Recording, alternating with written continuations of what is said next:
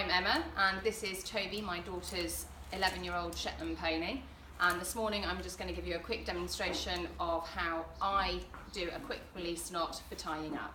So we take the pony over to the string, I make it into a loop, placing it through the string, bring the long piece behind so it crosses over, pulling that through. Then I hold on to the piece that's attached to the pony and pull the loop tight. As you can see, it's tight. I then loop the loose end through the hoop so the pony can't untie it. This means that when I need to release the pony, all I have to do is pull the rope through, give it a tug, and it comes off, which is what I call a true quick release knot.